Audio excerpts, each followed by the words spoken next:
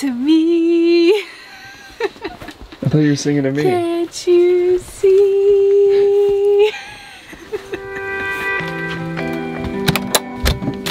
I got her hostage. I got her hostage. What's this? Sit.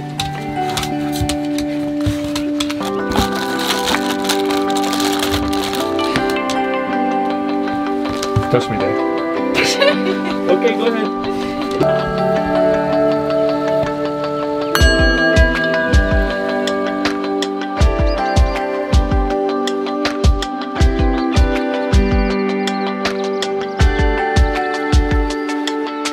I laugh at myself every time I find myself going through these phases in and out of meditating and then not meditating. It blows my mind every time that I stop and then start again, because I am reminded every single time that I start again why it is that I do it and how important it is to start my day.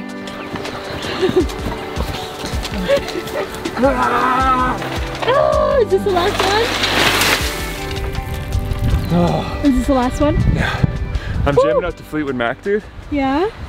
You loving life right now? Dude, The Dance might be the best album. Alright, top 5 of mine all time. It's live, dude. It's a live album. It is a really good album. And it sounds so good. Ready? Other way.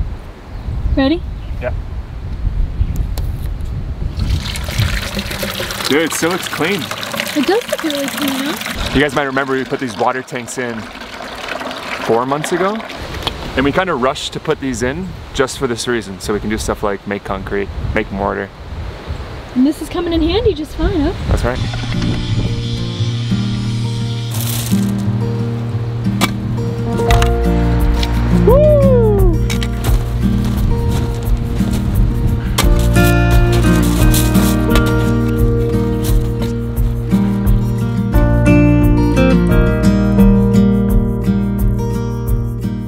So I was thinking about building this a little bit wider, but this is gonna be big enough. I was thinking about going 2 more blocks. Yeah. And the advice from my dad, for those of you wondering, I've been calling my dad just to get his input on stuff. He told me to build this taller and like basically 3 times the size. Yeah. To collect water. And we thought about that for a really long time. Because that's kind of the idea of what we want to do, is to make everything as functional as possible. But we're thinking about the long game. And something that we eventually want to do is build a bump out on the bus to have a room that comes out to about here. So if we extended this to here, it'd be like, yeah, it'd be great for water now, but it would take out that whole space for that little like extra room that we want to build.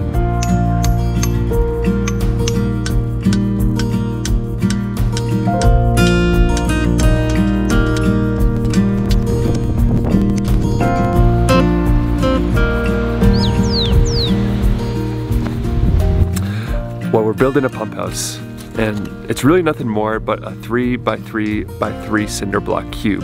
And this is what's gonna house our water pump and our pressure tank, and 3 sediment filters that we're putting in there as well. And in all honesty, this is the first time that the 2 of us have ever laid brick down in our lives.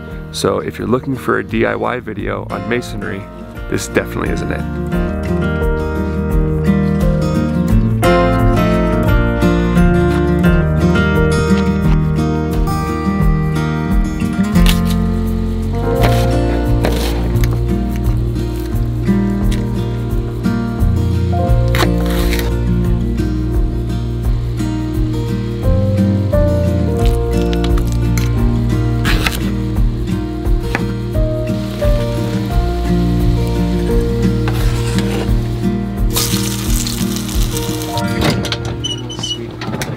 Lunch? What'd you make me?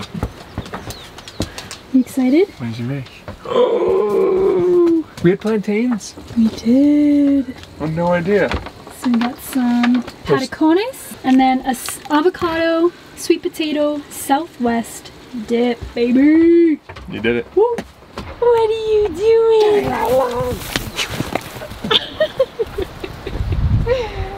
While Kaylee was whipping up that little lunch, I ran to the store, got some sand, some blocks, and some cement. And I also placed an order to get 19 2x12x12 boards for our deck. So those are gonna come on Monday, which is in just a few days. So we can finally get back to getting our deck done And then I also still have on my horizon the bus. So if you're wondering why haven't we finished painting the bus? Well, two reasons. Number one is the wind, and we didn't want a bunch of dirt to be blown on the freshly painted paint. And number two, Kaylee really doesn't like the color. No bueno. I'm starting to grow it. See, it's growing on me. The color that I'm looking more towards? What's that? Like this one. Yeah, that's pretty close to love. But like a little bit lighter than that though.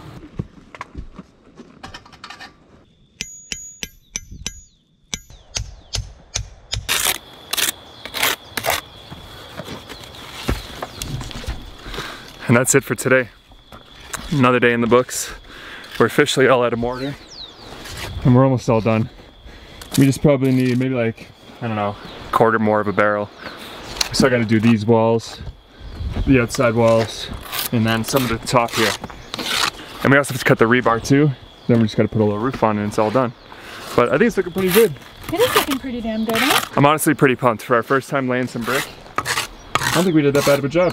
No, I feel like I definitely would not want to build a house this way though. You wouldn't need like 30 guys. Oh, 100%, or it would take us years and years and years.